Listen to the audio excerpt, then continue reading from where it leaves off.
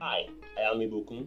Have you been wondering why there is ban on religious gatherings despite the ease of the lockdown?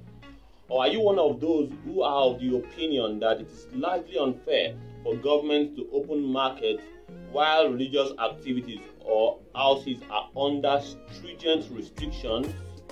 Well, that is what this video is all about. I'll be delving into some of the reasons behind the government's position. If this sounds interesting to you, hit the subscribe button and let's get going. Because apart from the obvious safety reasons or concern of the government because of the huge crowd that will be gathering in all these religious houses, there are other safety concerns, which is the fact that these religious activities that these guys do has to do with close contact. For instance, now we'll be having some people doing anointing services where pastors will be laying hands on a lot of people. Some of them will be doing deliverance services where people will be rolling on the floor and touching each other, which even though they are adhering to the physical or social distancing rule, they will still have to stay close to each other as a result of all those religious activities. I know there is a touch of this factor in the Muslim community also, or religious activities of the Muslim brothers and sisters. So those are the reasons why it is very, very wise, health-wise, to make sure that religious houses remain closed and there is no gathering because of all these activities. In fact, in some churches, one mic might be used by 20 or 30 people, so which of course would spread this virus on a very industrial scale. So these are obvious reasons, but apart from that, if you are to make sure that people adhere to social distance and physical distancing rule, you will need a lot of security personnel mounting mega churches, mounting local churches to make sure all these things are adhered to.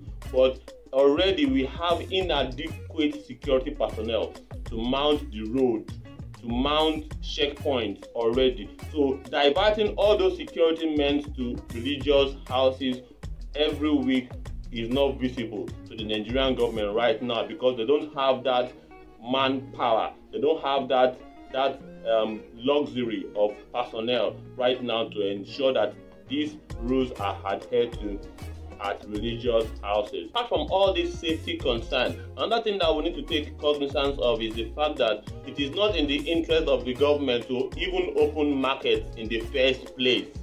Markets are not supposed to be open in the first place, but because the government is working with the reality on ground, we cannot copy the foreign or western countries or advanced countries, with the sense that these guys have shut down their marketplaces, but they have been able to put logistics in place to distribute palliative, and they can fund all these things. They can fund logistics, they can fund the distribution of food items, and the food item itself, it also requires funding.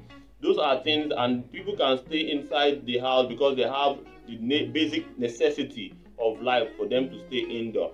But here in our country, the case is very, very different because of all this reality. We cannot fund logistics, and we cannot fund food items, and we cannot provide power 24/7 for people to stay at home. That is why it is necessary for markets to be open. So let's just get this very, very clearly, that markets are not supposed to be open also, but because the government do not have any choice. So can you now see the reason why religious gathering is basically restricted right now? Because religion is not essential. Religion is basically personal. So the government can still do with the restriction of the religious activities, but because people must eat and markets are the vendors of all these food items, that is why people are allowed to go to the market. As well as a very bonus point is the fact that the religious houses and organizations, they have little or no economic significant contribution to the economy. That is what I mean to say. So they contribute little or no impact on economy. So the government can still do away with religious activities for now. So guys, that is all I have to say in this video. I am a political, religious and lifestyle influencer. I am passionate about making sure that politics and religion are geared towards the best interest of the people. as well as making sure that individuals live the best possible version of themselves. If that sounds cool to you, hit the subscribe button and let's get going.